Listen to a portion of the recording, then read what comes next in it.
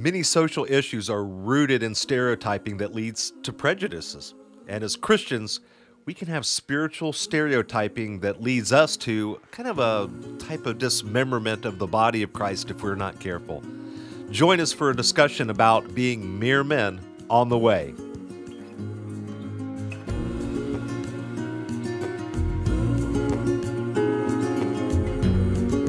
Welcome to The Way with Leslie King and Scott Grimmett. See the ocean, how it sways in the sun. Keeping our stories in its moment. For many years, I grew up in Houston. Very diverse cultures, very exciting. Love the idea of different nationalities, different foods.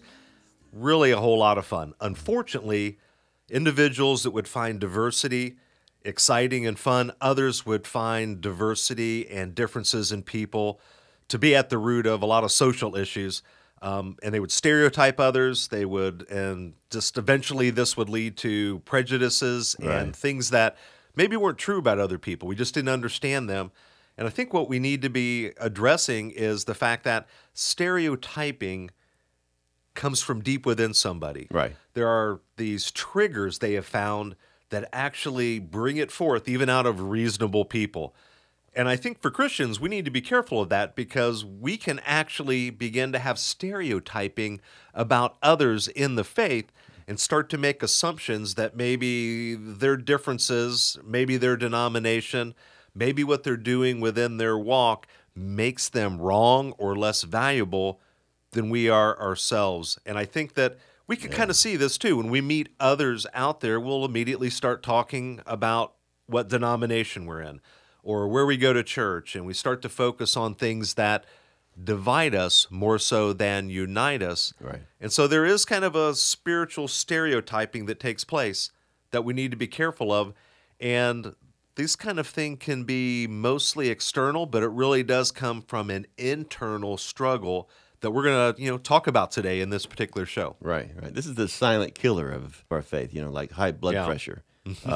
We have to be very, very careful about it. Yeah. But we also have to walk with some caution, too, because like in all things, there has to be a little bit of balance. And as we get into the show, we're going to dive a little bit deeper into that and see how, we can't throw the baby out with the bathwater. Yeah. There's got to be some balance applied here. Right. We can't obviously be stereotyping people like you're discussing. That's completely antithetical to our faith. But at the same time, you can't accept just any kind of behavior either. So Right. There is a balance there, and we need to be very careful of not dismembering the body of Christ. And I think that when stereotyping kind of comes into the faith and it's a spiritual type of stereotyping, we can begin to create division in the body of Christ, more so building up the unity. And so Paul actually is addressing this in 1 Corinthians, and it's chapter 3, verses 1 and 2. And we're going to kind of surf along chapter 3 a little bit here, and we're going to unpack what Paul's talking about. So I'm going to go ahead and read that real quick. And he says, "Brothers, I could not address you as spiritual, but as worldly. Mere infants in Christ, I gave you milk, not solid food, for you were not ready. Indeed, you were still not ready." So Paul is addressing something going on in the church in Corinth, and they're struggling here. Paul is actually addressing the division that's within the church, and he starts out in chapter 1, and he's talking about how they're divided and how they need to be together on things, and he's beginning to lay the foundation, and he's telling them, some of you are saying you follow Apollo, Peter, or Paul, and it's dividing you. You're boasting about it, and what's happening here is that you're acting kind of like you're infants. You're not growing up in the faith. Right. James addressed this too. Okay. In his epistle. Remember, he said he was talking about people who were saying if a rich man comes in, you give him a good seat, and then you tell some poor brother, you sit there. He was talking about the very same kind of discrimination. Right. That has always been a no-no in the body of Christ. It is never looked on right by God, and woe to us if we ever acquiesce to it. Well, and I think that's a good call out there because we can have spiritual stereotyping when it comes to the fact of thinking about the carnal man.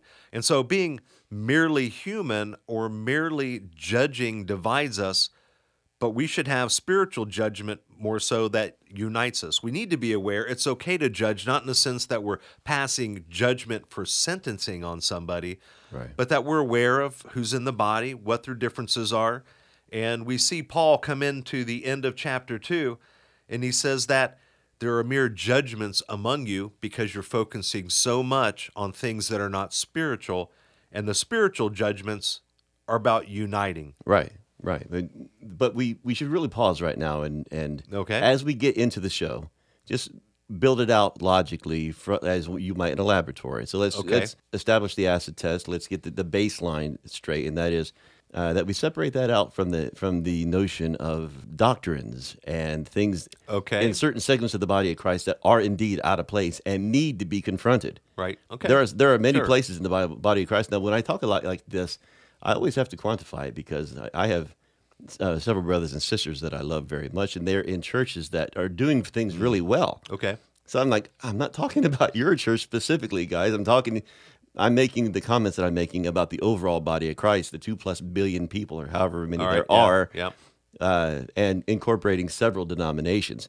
We have denominations in the world right now that are doing some very wrong, very evil, wicked things. They are incorporating things into their doctrines, into their laity that are completely antithetical to our faith. They're completely contrary to the Word of God. As we're going through and we're making sure that we're not discriminating against anybody or using stereotypes, we have to be very careful. Right. Some of those stereotypes run parallel to matters of holiness, matters of justice, matters of right thinking as it pertains to the gospel of Christ. Right. So the spiritual stereotyping should not be used against the fact of determining if people are walking in obedience to the Bible, and it should not be used in a way that we're saying don't spiritually stereotype, but we're not saying just allow anyone to do anything and then you let it go because you're afraid of stereotyping. Right. And right now, culture out there has made it to where if you speak up about anything that is diverse or not inclusion, whether it's true or not and how you're feeling, that all of a sudden you're a hater, so everybody's going silent. Right. And we don't want people to remain silent, but we don't want individuals to start engaging in, I'm assuming that because you're a part of this, that you're all like that, and then that makes me better, because that's where we're headed with this. Or worse, Right. In order to be able to manage the prejudices that we're talking about, we have to successfully disentangle it from the things that are very important, which are matters of holiness, matters of Scripture, matters of living right before God, honoring Him, not accepting sin in our zeal to make sure that nobody is mistreated. Absolutely. So I think that's a really good point, because Paul is actually bringing up the fact of there are some good teachers. Apollo, he was a Greek, knew the Scriptures, argued fervently against the Jews about it. Peter, we all know Peter, all right? And then Paul. So we are talking right now about things that are in alignment, but yet the followers here are struggling with what to do. And so we're going to go ahead and move along with how Paul addresses this. And we get into chapter 3 now, verses 3 and 4, and he says, "You are still worldly, for since there are jealousy and quarreling among you, are you not worldly? You are not acting like men, but you are acting like mere men." And that's a little bit of a paraphrase. But and when one says, "I follow Paul," and another, "I follow Apollos," and you are just mere men when you're doing that. And so if he's getting at this idea that your self-identification on where you're at means you're really boasting and arguing and quarreling about the fact of you're not those guys. And that is never good for the body of Christ to go, I'm this because I'm glad I'm not like you, kind of thing. Starbelly sneeches, huh? That's right. And you have things like jealousy coming into play. Absolutely. But again, we have to be balanced about it. Jealousy in itself, it has been labeled as an evil in itself. Correct. All right. Now, in the body of Christ, I believe it can be in most cases is evil. Right. Jealousy itself, however, is not an evil entity. God Himself said He is jealous. He's a jealous God. Jealousy is how we know that we're loved by somebody. That's right. If you have a gal who isn't jealous about you, who doesn't care what you're doing with who you're doing it with, bro, you got some troubles. Right. There needs to be a concern and even a level of worry about what's going on with my loved ones. Right. That's the jealousy But where part. jealousy comes in the place, though, where it is a dicey thing.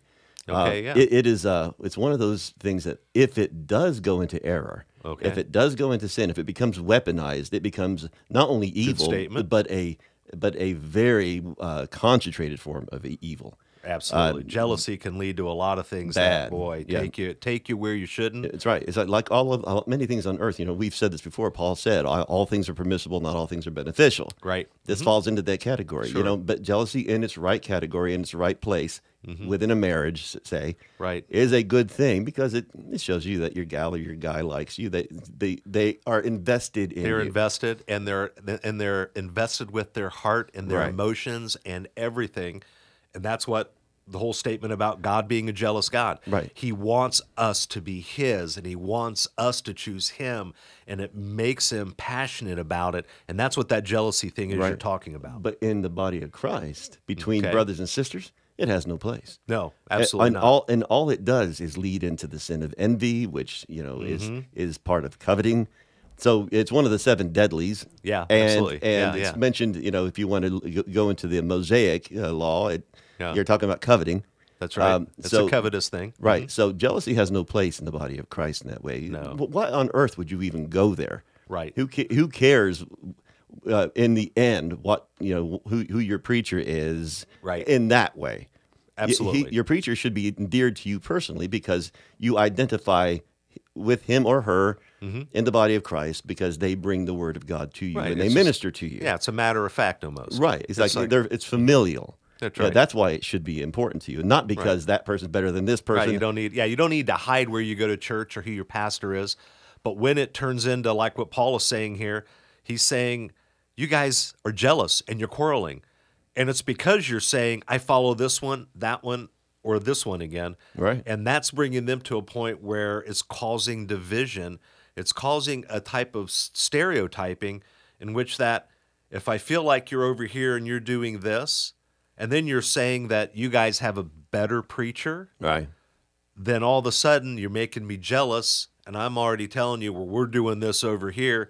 I'm already creating division through a spiritual stereotyping that's not healthy at all. Well, it's not just about preaching; it's about numbers. That's right. church Nickels has, and noses. yeah, exactly. Our church has 5,000. Yours, You're not an original apostle. you're- My preacher has signs and wonders. Mine argues. It's a cute little church. fervently. It's a cute little church you go to.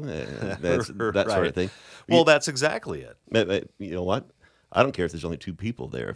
If the Holy Spirit's there, I'm in. That's right. Well, and it's clear in the scriptures, where 2 or 3 are, there I will be, Jesus said. So right. he makes it very clear. And that's why home churches are going to be a very powerful thing in the Yep. move to come. Home churches are a big deal. That's a legitimate Yeah. move in the body of Christ, and Right. people ignore it to their own detriment. Right. Absolutely. Well, and I think that's where we're going here because worldly, the way Paul is putting it, means jealousy and quarreling, and it's coming out of the carnal part of the individuals in these churches, right? They want to be aligned with somebody who's good. They want to be aligned with the right kind of teaching, and that's natural for all of us. We all want to make sure we're in line with God, we're growing, we're doing the right thing. That's not a bad thing. But when it gets to where we go, The herd mentality. the herd mentality. Yeah, well, we don't want to necessarily have that. No, that's what I'm maybe. saying. But So, that's what they yeah. get into. It's Well, like- they do. That's the stereotyping kind of thing there, right? And if I were under the tutelage of Apollos, and I'm getting puffed up because I'm in his church, all of a sudden I'm thinking that his blessing of being a good teacher or an orator means that I'm going to have that well, or I'm going to be in a better position with that than you are. Right. And that necessarily isn't true. Well, that sort of braggadocio has no place. It really just does not. And if you have moved along your sanctification walk for any length of time, you should have been trained up out of that. Right. That's romper room stuff. That's infancy, and that's what Paul was talking You're drinking about. milk. If you're still doing that, Yep. and some people have been in the church for 20, 30 years, and they're still acting this way. They have all the signs, the good signs of being devoted to their church. They're there Right. at 6 a.m. They're opening the doors. Yeah. But in their heart, it's because this is the light of the community more so than somebody else. It's the focus is in the wrong place. Right. We're not here to judge anybody's heart, but at the same time, it does happen. That is a real thing. It does, and that's what Paul's addressing here. We got to be committed and passionate, and it's okay to really love what your church, your congregation, whether small or large, is doing. But you shouldn't get to the point to where you start to think, well, we're doing it better and more right than others, and that's what the quarreling is. What else could it be about? What could he be addressing?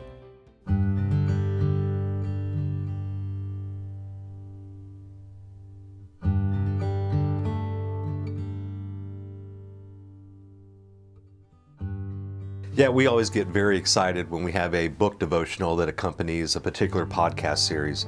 And in this instance, we have a devotional by the name of Walking in the Truth that accompanies our pod series, The Battle for the Truth. Never in modern times has the truth been under attack like what we are currently seeing. Vicious debates are raging over the sanctity of life, over sexuality, over gender identity, over the very existence of a loving God. Although Isaiah chapter 5 verse 20 sternly warns against calling evil good and good evil, this seems to be the sad condition of our society these days. This devotional is dedicated to the only absolute truth that we have in this fallen world. The Holy Bible and the scriptures therein are given to us by a loving God to help us find our way home. The attack on the truth is simply the process of calling the goodness of God evil and the evil of Satan good, and it's a blatant attempt to try to bring down the goodness of God to be equal to man or even below Satan. Walking in the Truth devotional covers key scriptures ranging anywhere from the testimony of truth in Jesus to how the Holy Spirit is involved in our walk as Christians to lead us into truth. And then it comes to a close with the judgment of the truth from God, which is kind of a rather heavy chapter, but really brings it home to make sure folks understand that God is paying very close attention to how we accept the truth and how we apply it to our lives. Readers will also have a personal reflection and prayer section for every verse covered. To learn how you can purchase Walking in the Truth, come visit our bookstore on thetruthandthelife.com, and thank you for taking your time to support the Truth and the Life broadcast.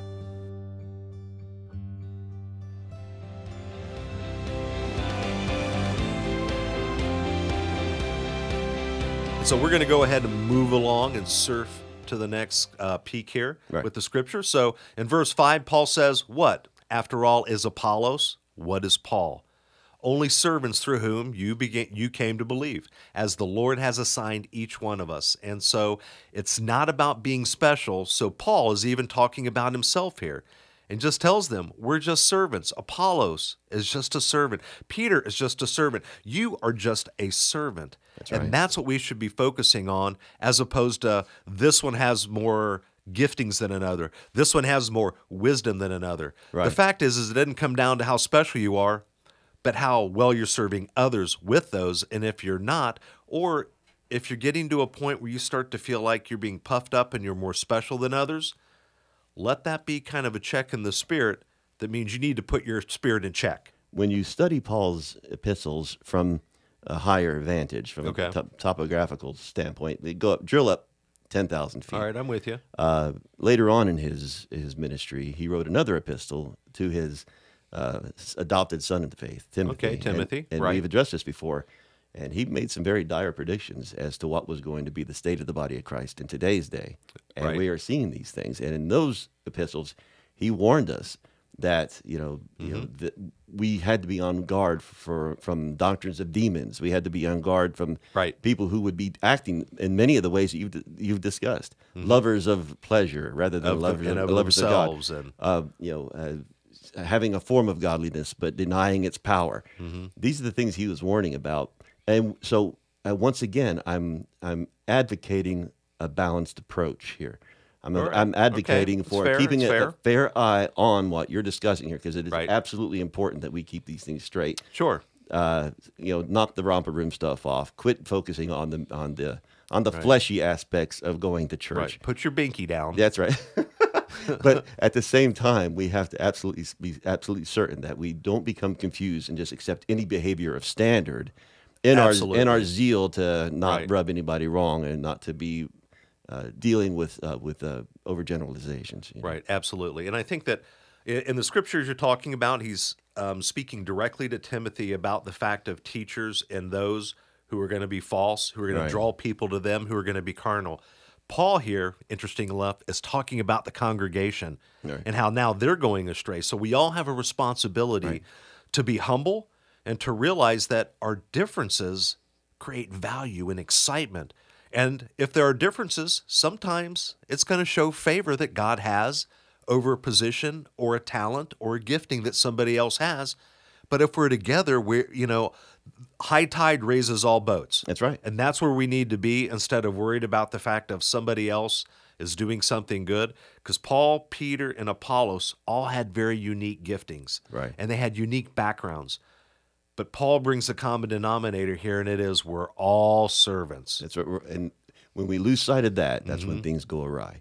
Absolutely. If you're standing up in front of people and you're singing, if God has given you the talent to do that, be absolutely certain that you are in touch with the Holy Spirit and you are conveying more Yep. than just music when you stand before people. Absolutely. I would far rather listen to somebody who has a very mediocre talent, but is channeling the actual Spirit of God. That's right. When he or she sings, than to be in the presence of the most talented singer on planet, Mm-hmm. who is up there basically just to get their 15 minutes of fame and puff themselves up. Yeah, who's going to use We their see Christian that. song to cross over to secular music, and we have seen that. So We- another we've example. seen that, So but- they're in it for the wrong reasons, and how that's many- really unfortunate. See, I'm a preacher's kid. I was born and raised in this stuff. I know how church politics works. It's a real thing, and it's nasty. Yeah, it's yeah. ugly.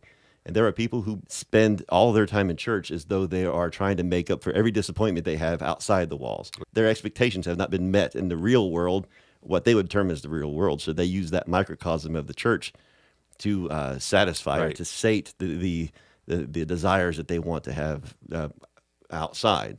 What they don't Right. get outside, they like to try to manifest in there. That's not what that's for. No.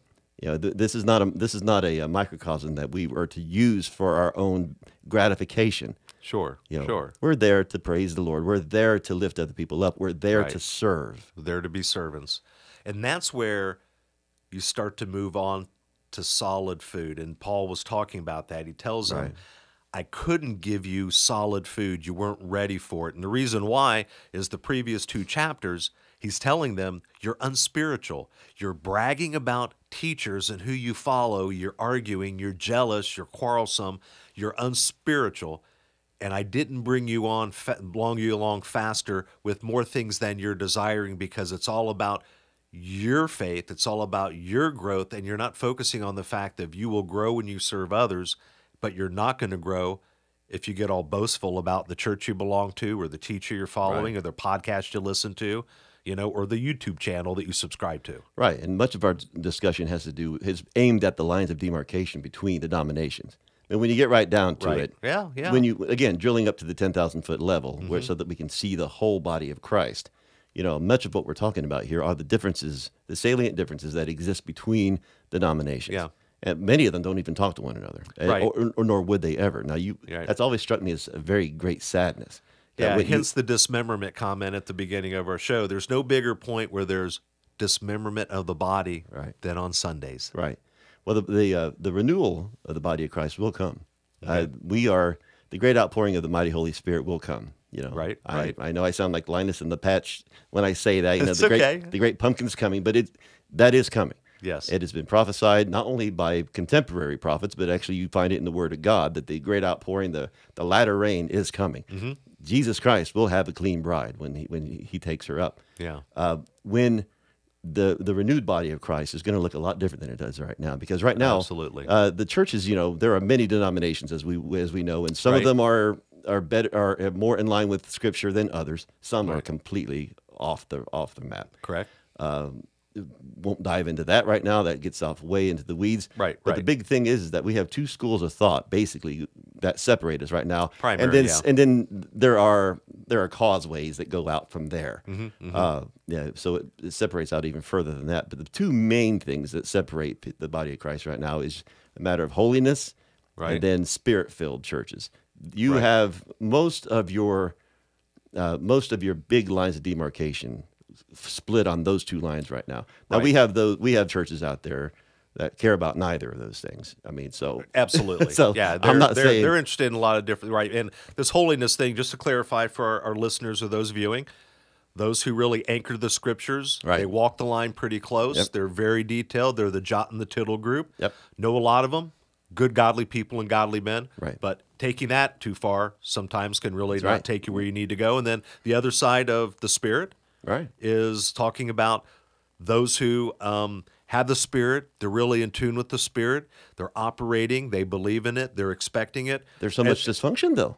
Exactly. On that side of it, too, it can go too far to where there's disorder, there's craziness going on, Well- and some of them are hearing from themselves more so than they're hearing from the Spirit. So both of those are camps that Shooter has brought up, and that's important because those are the two camps right now that kind of are the stereotypical spiritual divisions within the body. Right, but what did Jesus say he wants? What did Jesus say Father wants? Okay. He sat across a well once All and right. talked to a very worldly woman, and he told All right, her Samaria. That's right. He All told right. her what the Father actually wants. Okay. He wants people who will worship him in spirit and in truth. How about that? Spirit-filled in holiness. That's right. All right. I'm following So you the here. body of Christ, when it is finally renewed, when the great outpouring happens, Okay, yeah. when all that happens, when call it a revival if you want to, when the great revival that I'm hearing it everywhere, not Okay. just in small corners. Everywhere I look and turn, I keep a thumb on the pulse of the body of Christ in many corners. Everyone's talking about the coming revival. Everyone can Okay. feel it. God is about to move. And He's going to bring both together, is what you're saying. You better believe it. He's going to coalesce this. He's going. One day you'll worship in spirit and truth, or those are the kind of worshipers God's looking for. That's right. So it's coming right out of Holiness that. and power. Right. Not one or the other, and certainly not one extreme or the other. That's right. And so let's look real quick here at the next set of verses, and that's not sequential, right? We're going to skip to verses 21 through 23 in 1 Corinthians, and here's what Paul tells them. So then, no more boasting about men. All things are yours, whether Paul or Apollos or Cephas or the world or life or death, the present or the future, all are yours. You are of Christ and Christ is of God. He's bringing it around and saying, you guys are boasting about things that aren't important.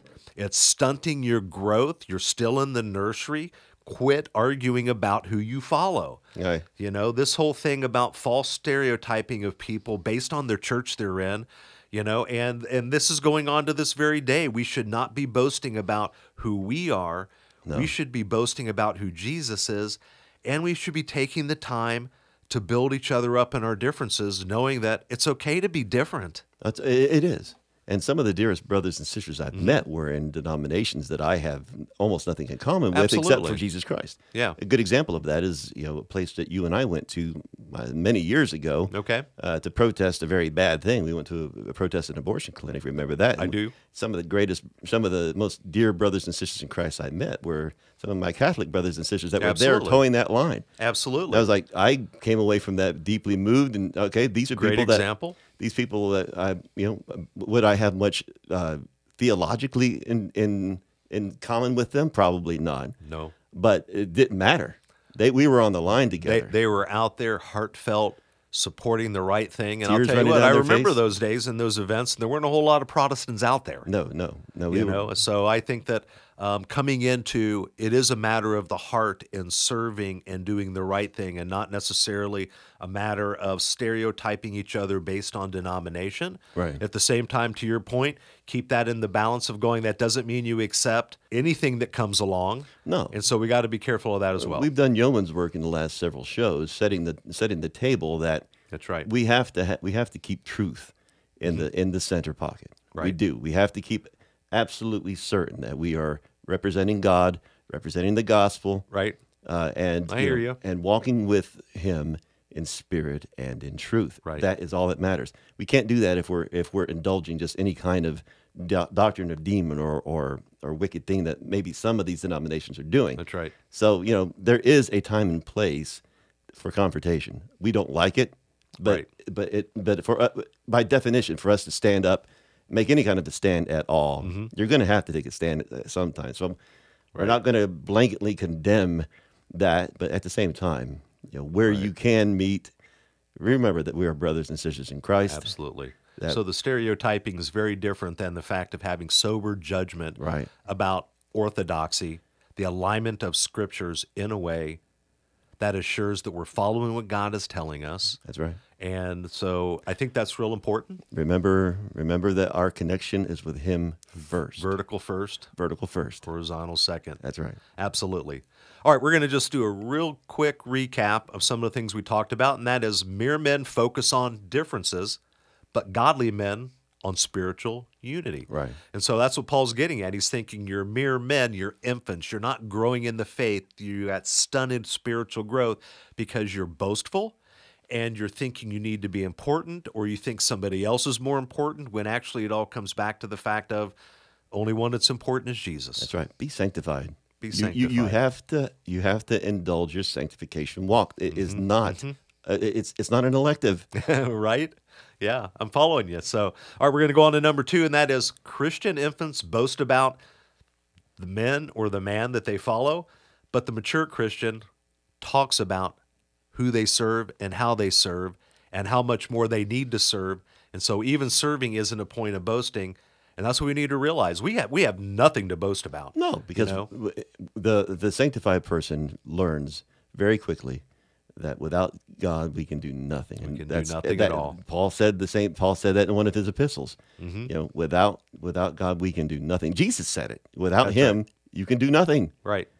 When we lose sight of that, that's when all this stupid boasting comes in. Absolutely. Absolutely. All right. Number 3 on the list of recapping is quarreling and jealousy come from a milk diet. That's right. But the power of peace comes from solid food. And that power of peace I'm talking about is the peace we have inside of each one of us, that we don't have to be somebody because Jesus is that somebody inside of us. That's right. And I like cereal as much as anybody else. Right. It's you should be craving better things. That's right. Ease up on the Captain Crunch, right? So I think that that's right. People need to realize what Paul's getting at. There's division, there's boasting, there's quarreling, because everyone wants to be important. And it's ugly. And Very it ugly. has no place in the body of Christ. Absolutely not. We should be thinking of others first, ourselves second. We are servants. We are servants. And I think that it's a blessing to be a servant. That's right. Everyone It's needs to awesome. realize it. Takes a lot of pressure off. Absolutely. It takes a lot of pressure off. Right. That's where the power of peace comes in, because right. then we don't have to worry about competing with each other. No. And unfortunately, that still goes on because we still need to have sanctification. And we're encouraging everyone to pursue that through being a servant and the peace, and realizing it's not about what church you go to, the person you follow, or the fact that you need to worry about being with someone important, talented, and skilled. God died for you. You are important, talented, and skilled. Just bring that to bear as you mature in Christ. He's worth it. Absolutely. He's worth it. And sanctification is a wonderful process. It's not all a drudgery. It's not all work. There are many benefits to it. Right. And walking closer to God is something that once you have done it, once you have tasted that, you can taste and see that the Lord is good. Right. You don't want to ever go back again. No, absolutely. That sustains us for sure. Now, we do want to invite you to come visit us at thetruthandthelife.com. And thank you. We'll see you on the way.